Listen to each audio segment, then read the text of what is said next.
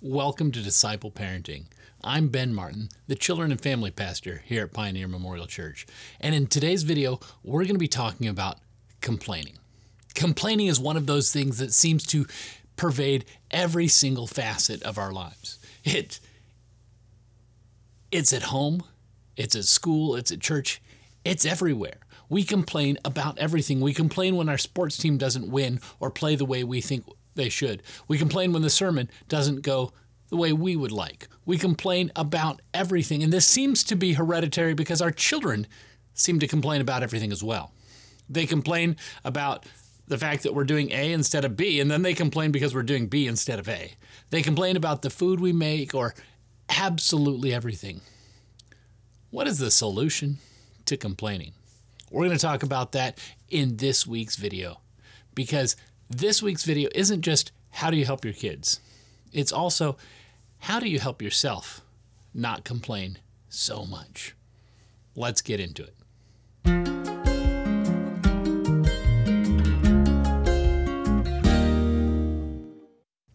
You can't really talk about complaining without thinking about the children of Israel. The children of Israel were some of the biggest complainers ever. You would have these incredible miracles where God would do amazing things, and then something would happen. They'd run out of water, run out of food. Something would happen. And don't get me wrong, those are big things.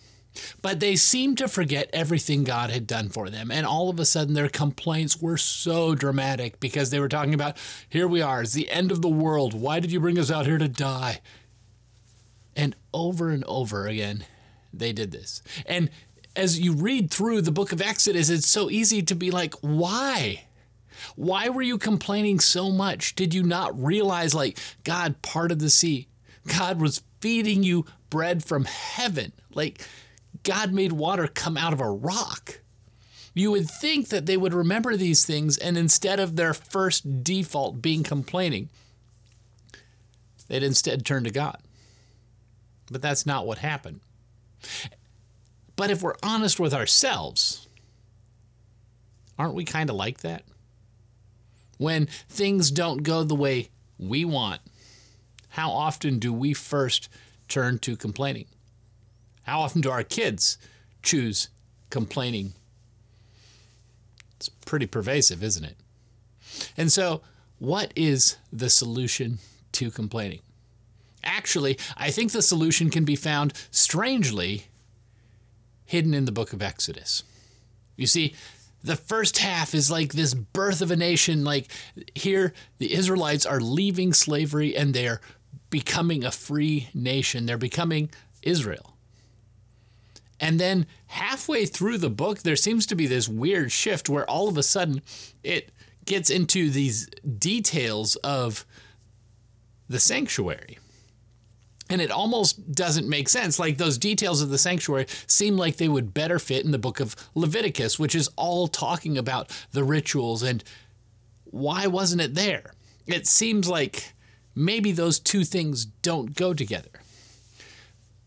But in reality, what you also find in that split is there's a shift. The complaining seems to end. What made that shift? And what I like about the book of Exodus is hidden in that shift, we find that the children of Israel are no longer just partakers who are experiencing God's miracles. They're experiencing the great things God's doing. They now take ownership. They begin to participate. And so they're bringing their fine linens, their animal skins, their gold and silver all together to make this sanctuary. It is through their participation that the sanctuary, the very house of God, is formed. Often, when we're complaining, we're doing it from the back seat. We're doing it from the sidelines. We're doing it in the comfort of our own homes. But what if instead of complaining, we participated? What if instead of critiquing those who are doing, we got involved and we participated? It would give us the ability to not just talk about how things didn't go the way they should have, but rather it gives us the ability to help shape them into the things they can. And I mean, this was Paul's vision for the church when he talks about the body of Christ, which he talked about over and over again in his letters. The body of Christ, where each one of us has a role. Each one of us has a part to play. Each one of us has ownership in the church. And so, let's get involved. Let's participate instead of complain. Let's raise kids who find out where they fit into the body of Christ, helping them know how to participate, how to take ownership. Because ownership is really at the heart of this. It's easy to complain about what other people are doing. But when it's us in the driver's seat, when it's us at the wheel, when it's us up front, instead of complaining, the natural reaction is, how can we do it better next time? And so it changes the dynamic. This strange shift that you find hidden in the book of Exodus is actually the blueprint for us in ending complaining. It gives us the ability to say, you know what? I don't know about you, but I'm done complaining. I'm done critiquing other people's work, and I'm ready to join the work myself. I'm ready to participate. I'm ready to get involved. It also gives us the ability to raise children into a church where our mode of operation is not to be spectators who critique those up front, but rather to be participators who join in the mission God has called us to do. That's the kind of church I want for my boys.